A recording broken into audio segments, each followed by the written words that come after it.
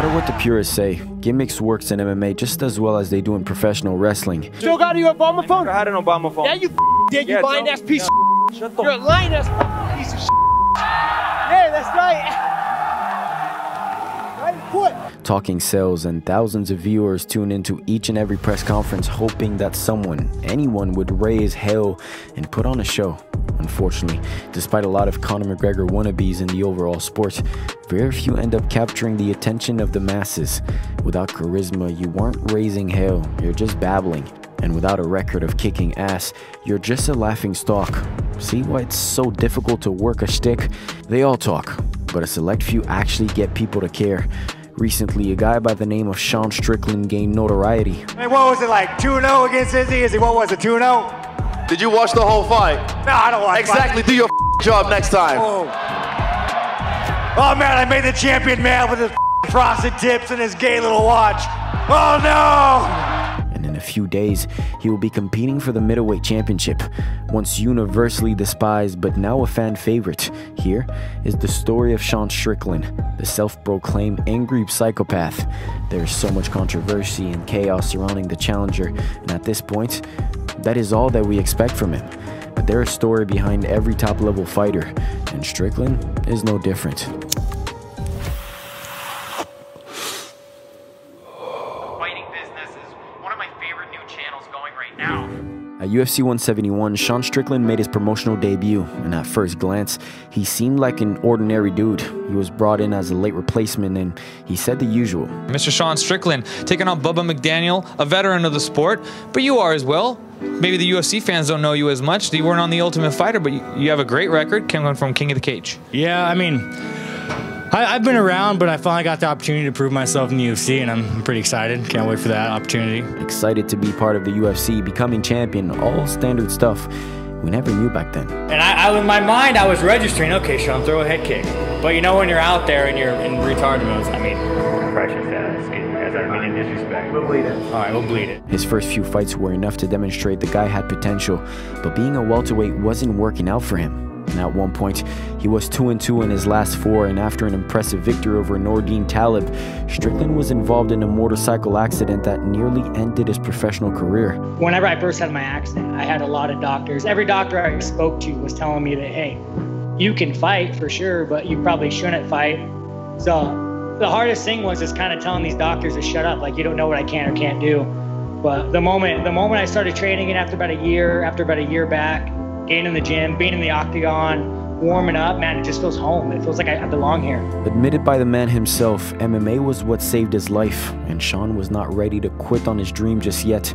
His knee was crippled in the accident, but after 2 years of rest and rehabilitation, Tarzan once again entered the UFC octagon, and he was a totally different guy. Nah, man, I want to fucking, try to kill him, man, and get paid. Strickland returned during the height of the first COVID, so maybe he thought a character would bring in more viewers. It's rare we see someone say, okay, I'm going to give you a chance to win. Yeah, let's go.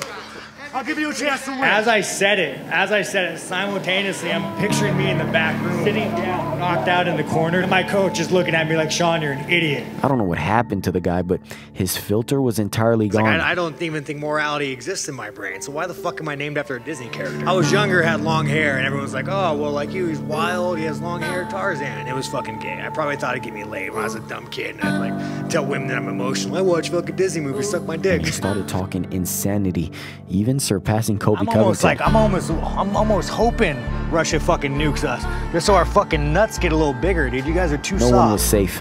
Strickland brought the heat against fellow fighters, media members, and even fans. And while he was definitely entertaining and flat out hilarious, the public didn't appreciate his brand of selling fights. Or maybe he was actually being real. From admitting that he wanted to kill his opponent inside the cage. If I kill someone in the ring, I'd fucking make me very happy. You mean that? Oh, I love it, absolutely. To threatening Kevin Holland. I think I told him I could rape him in prison one day and it bothered him. But I'm just saying the facts, dude. I'm just saying the fucking facts, man. If me and you were in a jail cell together and I wanted to, like, I could take that ass. Strickland was just too wild and controversial for the masses. But then he showed up to the UFC 276 pre-fight press conference, looking like he had to take a detour from grocery shopping. This was his moment, and Strickland seized the opportunity. This is my first press conference. You guys are a bunch of vicious bastards. Man, hear the way you guys talk.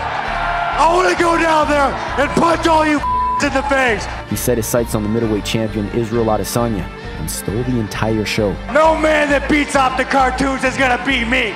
Bro, trust me. I can tell you what, if you win this fight, when we fight, I knock you out, I'm gonna do a TikTok dance over your grave. Oh, fuck it. Look at this grown-ass man on TikTok. Even if you found him insane, you had to admit the exchange with Israel was pretty funny. Bro, I will right there, I smacked you on your ass. The you do? Listen, bro, you're gonna break a nail. Calm down. I'll break your face. When you can make Robbie Lawler laugh, you know you can talk people into the building. One back and forth with the champion, and suddenly Adesanya versus Strickland seemed promising, even if just solely for the build-up. Sadly, Strickland lost his ticket to title contention when Alex Pereira knocked him out, and in the next fight he dropped a controversial decision to Jared Cannonier. And just like that, Strickland was stuck in gatekeeper mode for the rest of his career. Never underestimate the chaotic will, though. Strickland was in the public eye for a grand total of 24 hours, but that was enough to propel him. After the 2 defeats, Strickland stepped up for the company and the fans and scored back-to-back wins against Imavov and Magomed. And throughout all of this, he kept his aim on Israel, never missing a chance to roast the middleweight champion. I see Izzy before Dreykus, before Dreykus beats Whitaker, and I call him a Chinese.